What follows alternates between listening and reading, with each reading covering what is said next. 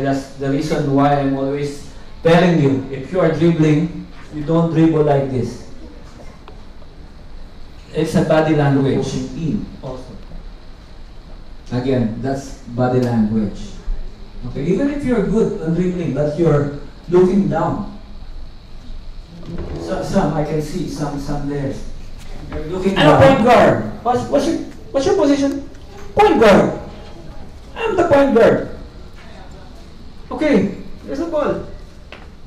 And skills, then your members will not treat you seriously. Then you will fail. Another thing, go there. Go there. You go there. Why you didn't go there? Why did you miss? Why? Lots of why. You should. That's being bossy.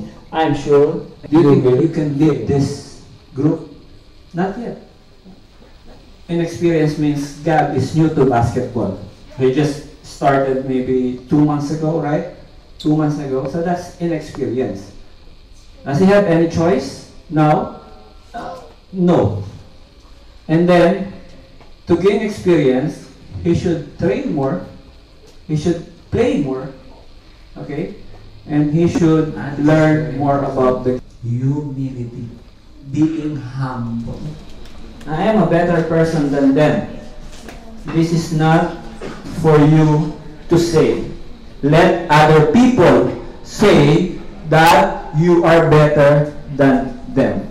And that is one tip for being humble. We're already having fun. Ho, ho, ho, ho, yeah. But Simon says, just say ho. Coach Ricky says ho, ho. And then you said ho, ho. Mental toughness also. Efficiency. You have